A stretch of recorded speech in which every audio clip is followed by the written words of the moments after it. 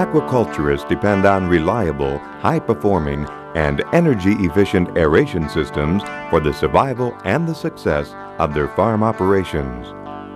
There are 4 major aeration types available to aquaculturists that are being tested here.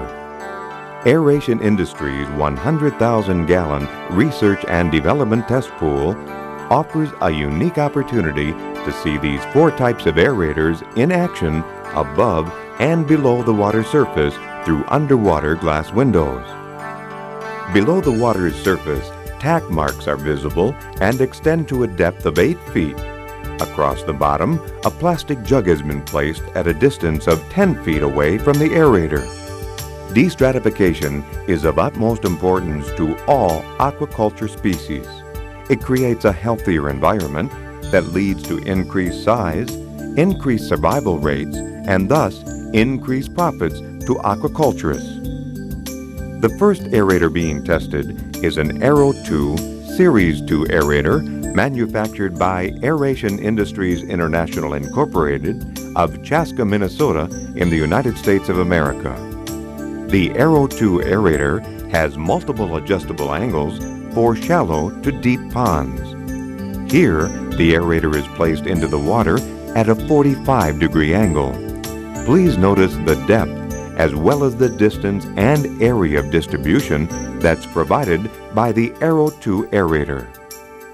Its area of influence reaches a depth of 8 feet and a width of over 10 feet wide. The velocity rate of the plume can be measured by the constant rocking of the water jug, which is positioned at a distance 10 feet away from the aerator. The Aero2 Aerator meets the United States Environmental Protection Agency's definition of a fine bubble aerator. The importance of bubble size and hang time are critical to efficient oxygen transfer rates and oxygen dispersion. The longer a bubble stays in water, the greater the opportunity that bubble has to become dissolved oxygen, or DO. Destratification is accomplished when a pond is thoroughly aerated and completely mixed from top to bottom. Aerating the bottom of ponds is important to species like shrimp because they are bottom-dwelling. Thorough mixing of the pond aids in the control of animal and feed waste, which keeps ponds cleaner and decreases the risk of disease and mortality. Multiple Aero2 aerators positioned strategically create the important flow linkage, which provides even greater oxygen-rich water and mixing to the entire pond. Here is an underwater view of the Aero2 Aerator in action.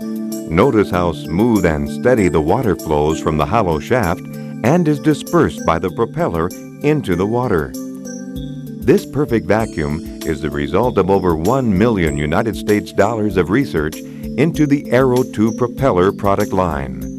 The result is a smooth operation with no vibration or cavitation, ensuring a long lifespan and minimal maintenance. This second aerator shown is an Asian-made copy of the Aero2 Aerator. This type of aerator uses a marine-type propeller that is designed to propel or push water instead of creating an optimum vacuum of oxygen-rich fine bubbles. Immediately, you'll notice that the entire sphere of influence of its area is not even half the area of influence of the Aero2 Aerator. Underwater, these differences are accentuated even more. Although these units may look alike, there is a remarkable difference in performance and workmanship. This unit struggles to achieve aeration at only a depth of 4 feet. Also, the distance of which it disperses aeration is hardly that of the Aero2 Aerator. Look at the water jug. It lies stagnant and motionless. And notice the amount of turbulence and air leakage as the propeller spins. This results in poor oxygen dispersion and cavitation. This cavitation causes extreme vibration and stress, as well as wear and tear on parts and on the motor of this unit, which leads to mechanical failures and a shorter lifespan.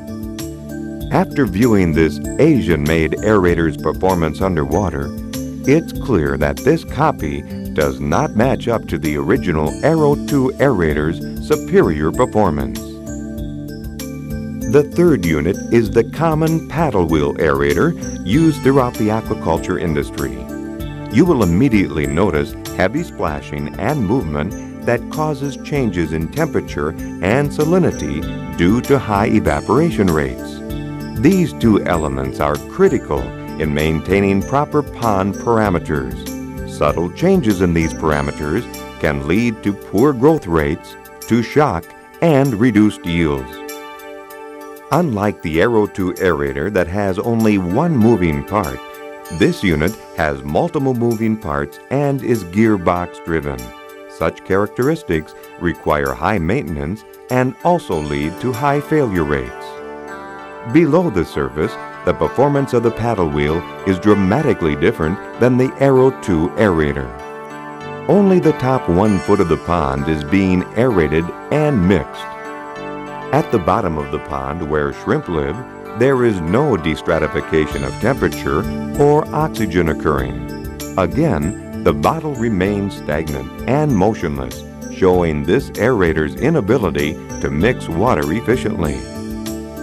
These paddle wheels can be lowered to gain more of an area of influence. However, trouble arises when this is done because these units are unable to withstand the extra load of pushing more water, which leads to premature motor failure. The last aerator is an American copy of the Aero2 Aerator, which uses the solid shaft design as opposed to the Aero2 Aerator's hollow shaft design. This design restricts airflow and causes cavitation of the propeller. This results in less efficient oxygen transfer performances and a shorter equipment lifespan. This unit is also constructed of all stainless steel, which results in a much heavier and expensive aerator. The Aero2 Aerator is constructed of lightweight composite material that was developed by the DuPont Corporation to withstand the extremes of either a cold Minnesota winter or a hot equatorial summer. Underwater, you can see again that this unit struggles to get a 4-foot depth while producing bubbles that are large and not EPA-defined fine bubbles. Once again, the plastic jug is stagnant and motionless, visually demonstrating the poor mixing and circulation that this unit provides.